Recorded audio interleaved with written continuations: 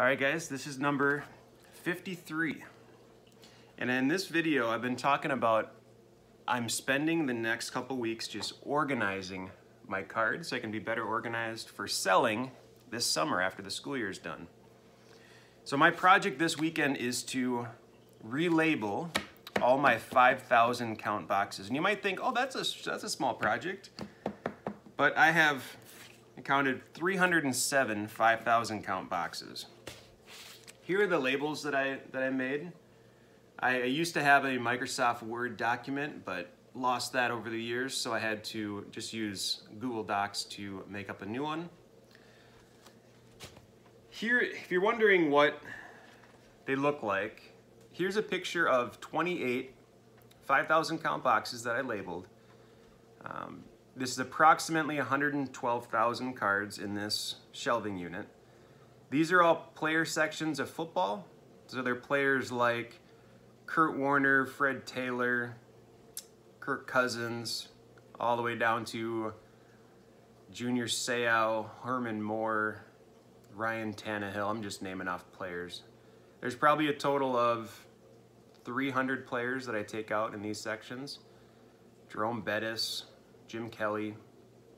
So some of these, what I did 3 summers ago, I organized all these by player sections.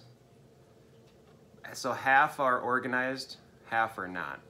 It's quite a project. When I organized half the amount a couple years ago, I ended up getting 10 5,000 count boxes in my living room. And I decided if they were last name A through B, they go in one box, C and D in another box, and I just, step by step, I then organized all the A's and B's, then I organized all the D's and C's. It's a long process. So to get all of these into player sections would probably take a whole weekend to do, 20, 25 hours to do.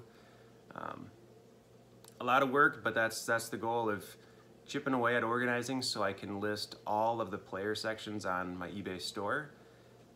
Put a buy it now price in there, best offer. But that's my long-term goal, end of the summer, is to get large quantities of cards on eBay. So then when the school year hits, I can still bring in some money every month, but then a lot of the work is done. That's my goal.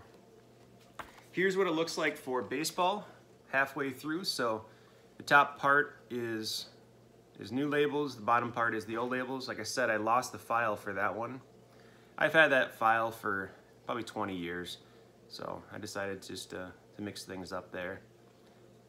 Part of me wishes I would have just found that file because I like the boldness of that one, but decided to do it different. All right. So when I get in a collection, I usually keep about half the cards. So half the cards I donate or sell for dirt cheap. So for example, if I sell them on Marketplace, it's usually $1 I'm offering for 4,000 cards, which is extremely cheap. It's more or less I'm buying collections and I need room in the garage because I can fill one.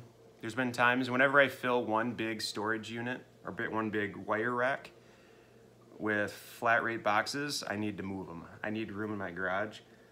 So I've probably filled 300, 400, 500 of those boxes. When I first started doing it and I had 200 of them, I had all intentions in the world to sell them. Then I kept on looking on eBay and what they were going for, it made no sense to sell them. And then having someone not happy with all commons, so I end up just giving away half of them and then getting rid of them for $1 a piece. So I know that I've given away or gotten rid of cards for $1 per 4,000 cards. I know I've given away at least probably 2 million cards. When I moved from my apartment to my house like 6 years ago, all the commons that I had, baseball, basketball, football, I gave them all away to the art teachers in the school district I work at. And that was, I remember it was 3 vans full. So I would guess that I gave away about 500,000 cards because I knew I didn't want to move them into my new house. So It was like the 87 Topps Commons, the 91 Topps Commons. And I had probably 3 5,000 count boxes of 87 Topps Commons, for example. But those were perfect for art teachers to use to cut them up for collages or for schools to use them for prizes. So that worked really good. Speaking of that, there's a guy that has been collecting commons. They're not commons anymore. When people donate cards to him, they're good cards. They're really good cards. So with that, he has started with the goal of he wanted to donate 1 million cards. And I think now he's up to about 40 million cards that he's donated. So he collects cards and he drops them off at Boys and Girls Club and a bunch of other things. I think he's based in like North Carolina. But for him, I've been following his journey on Facebook for probably 10 years, 10, 15 years. And I reached out to him last week. I said, would you ever want to do an interview on Zoom? And he said, yeah, we could work something out. So hopefully this summer I can do a Zoom with him and kind of just, he can share his story and maybe describe some stories of him dropping off cards and the excitement of kids getting some free cards. But yeah, that's my goal. And if you're wondering what boxes I use, so these are ones that I purchased. If you look in the top, you purchased this item February 14th, 2021. So it was the day that I made the episode with red face paint, eye paint. All right, so this is what they cost. It is between the original cost of $59.50 and the shipping $32, about 90 bucks to get 25 of these. And if you think of your retail store, they might sell for $5, so I'm paying about $3.50 each. A couple years ago, you could get these for probably 50 bucks, so the price has definitely gone up, but that's fine. I gotta keep the cards organized, so in order to have them looking like this, you gotta spend money on supplies. There's no other way to do it. So the value of the boxes alone, if they were brand new, that's probably, I don't know, about $100 worth of supplies right there. But it's worth it because it keeps them organized. Yeah, that's it for this video. I thought I'd be interested, because I've mentioned that I have 1 to 2 million cards, but you might be thinking, how does that work? How does that look?